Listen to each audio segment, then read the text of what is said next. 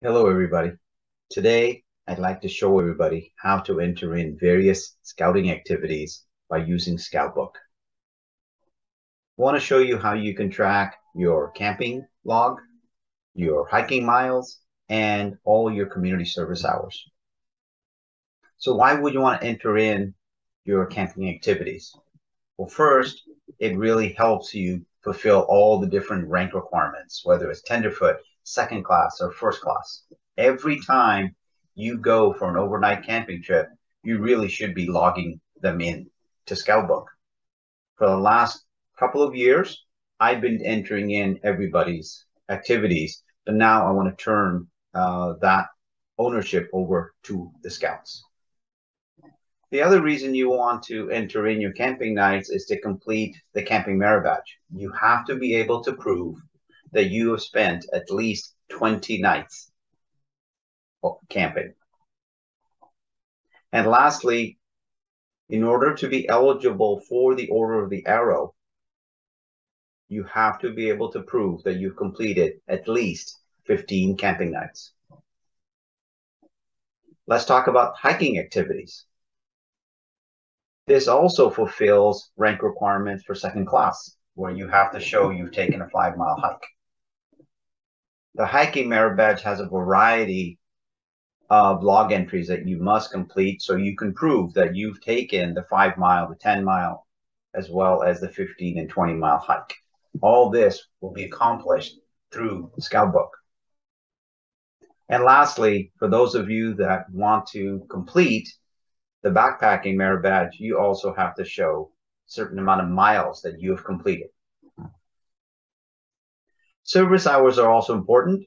As our troop, we are very, very committed to community service hours, and you might as well get credit for those service hours. From starting in your entire journey to Eagle Scout, you will be required to complete at least 24 hours of service, not including your Eagle Scout project. So if you look at tenderfoot, second class, first class, every single rank, starting at tenderfoot, requires you to prove and to enter in your community service hours. For your citizenship in the community merit badge, you have to be able to show that you completed at least 8 hours of service. And then your Eagle Scout project, those hours are determined by each scout, and it's an individual preference on how long your Eagle Scout will take. So let me show you quickly how you will enter in these various activities in Scoutbook. First, you'll log into your Scoutbook account. And depending on how you set up Scoutbook, you may have to start at clicking My Dashboard.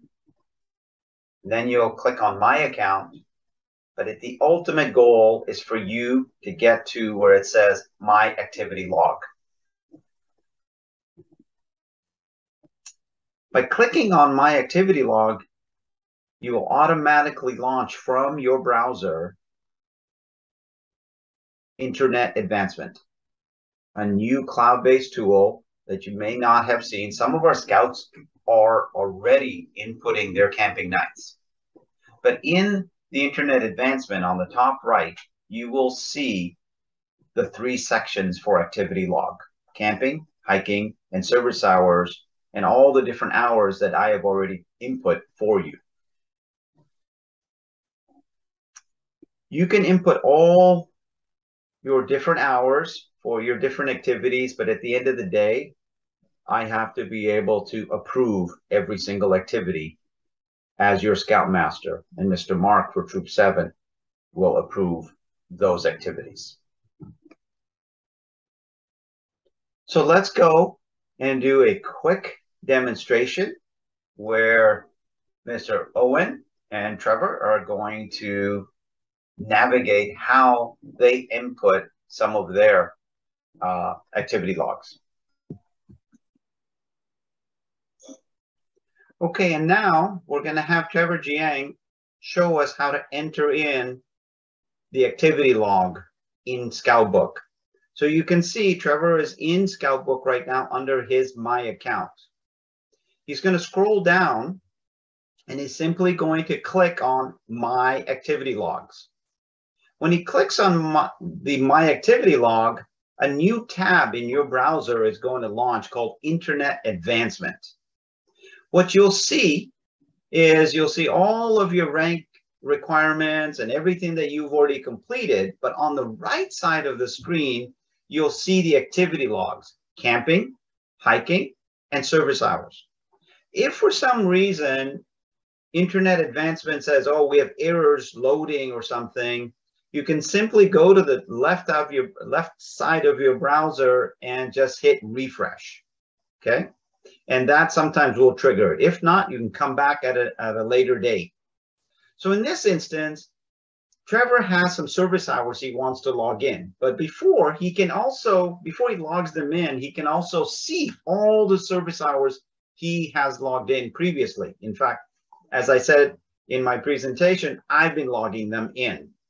Now it's your turn. So those are all the things that I have logged in on behalf of Troop 2 and Troop 7. So now Trevor is going to take ownership of putting in his activity log, and he's going to go to the right side and say, create an activity log for service project. You can see the registered youth on the right is Trevor. He's now going to scroll over to the date where he did the service project, the start date, and he's going to hit create. So a new screen will come up and they will ask you some questions. What's the project name? Do your best, make something that makes sense. Like, for instance, I say church service project. If you did some conservation project with your patrol, you could say Crab Cove or anything that you did, beach cleanup. So his project started on the 18th, and when did it end? He's going to type that in, or he's going to click it in. So he did it over 5 days, but it wasn't an all-day event. So he's going to uncheck all day, and we'll say, when did I start? So I started at 9 o'clock every day in the morning, and then I ended at about 1 p.m. If you have different activity logs that ended and started at different times, you may have to create 3 or 4 different activity logs. So now Trevor's going to type in the location. So where was this?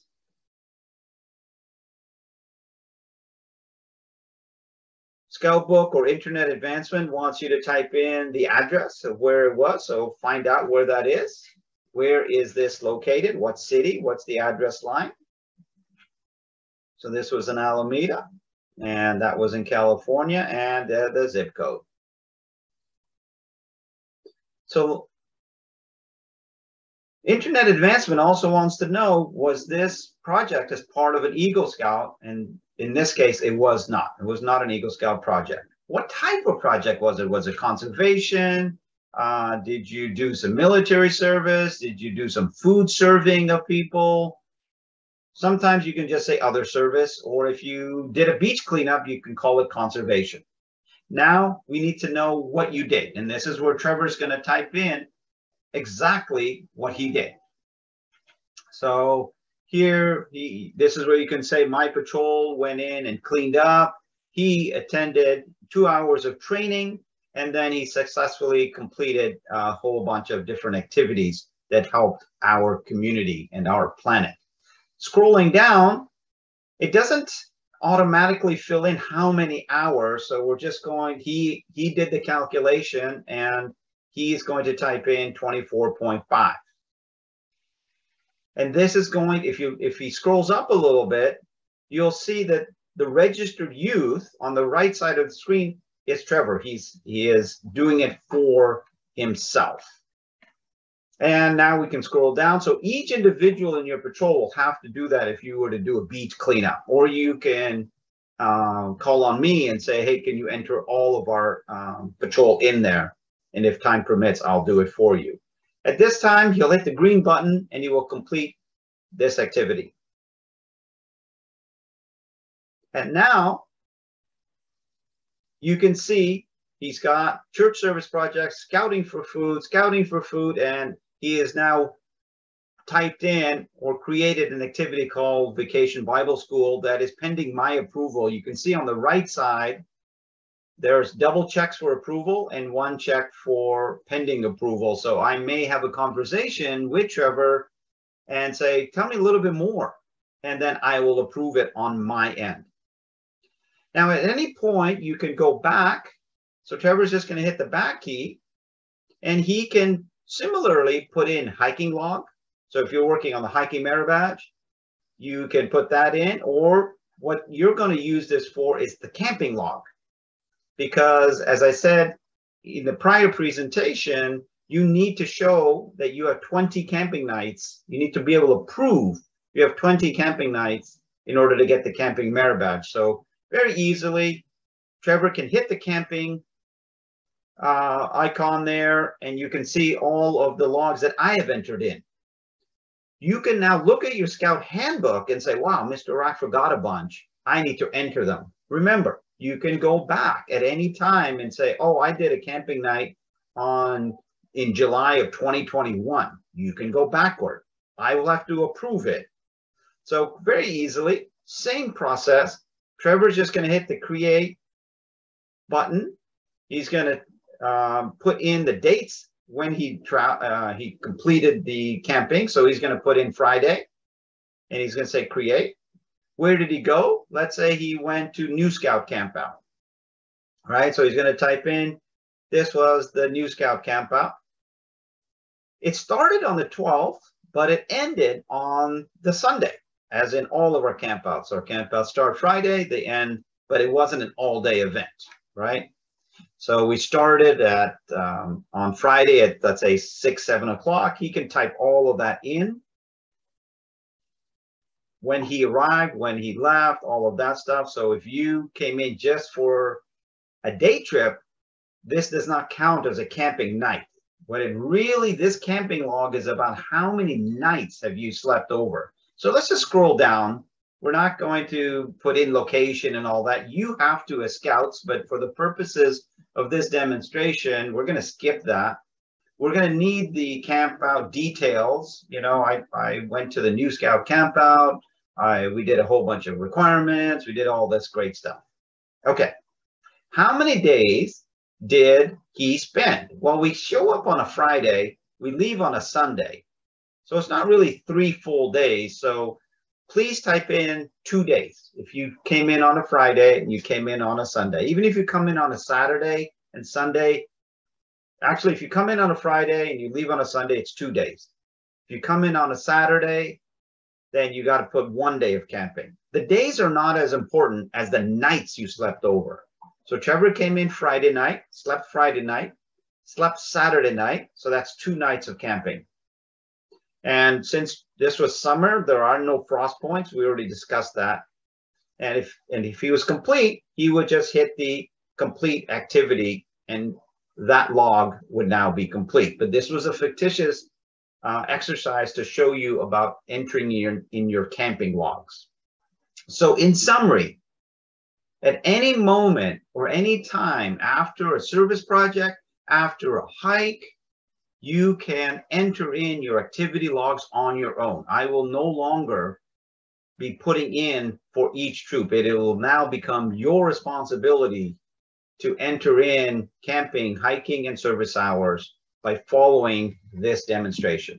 I hope this has been helpful to you, and I'm always there to coach you. So Trevor, thank you so much for being my role model on this. Okay, I hope you enjoyed the demonstration. I'm sure you have some other questions.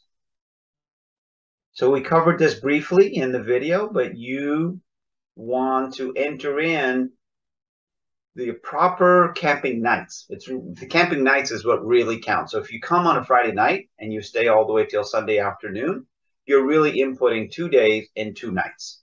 Because Friday, you're not really there all day, and Sunday, we're not really there all day. But the nights is what really counts. So if you come on a Saturday and leave on a Sunday, well, guess what? You're going to input 1 night of camping and 1 day of camping. In the video, you may have seen where it says frost points, and that is really you're receiving 1 point for every degrees below 32 Fahrenheit that we camped at. And when we go snow camping, the temperature does fall below 32. But we don't really track them, so no need to input anything on frost points. Can I enter in my previous camping logs from 6 months, a year ago, that are logged in my Scoutbook? Clearly, yes. Once again, you have to be able to prove you were there. Can't just make up any dates, okay? And I will verify them, and then I will approve them. And can adult leaders enter their own activities? Clearly, yes, but you have to be an adult leader, not just a parent, because you don't show up in Scoutbook in that way. So some of the key points that I want you to remember is I want you to track your activities starting immediately. All scouts should be doing that. And it counts for your rank requirements, your merit badges, and Order of the Arrow eligibility. And you're going to input all of that after you come back from the camping trip, or after you've done your hike, or after you've completed your service hours. But again, it's up to you to doing it. You just simply have to use Scoutbook to enter in your activity logs. So don't cheat yourself. Take advantage of what's there, and it's really, really easy, as you saw in the demonstration. So your challenge is clear. Keep Scoutbook up to date with all your activities. Don't delay. Some of you are going to look at your camping log and say, wow, I'm missing a few nights. And that's okay, but starting today, don't procrastinate. Own your own scouting experience. And I want to thank you for listening. You know where to contact me, so if you run into any difficulties, please contact me or Mr. Mark, and we'll make sure everything works out for you. Thank you.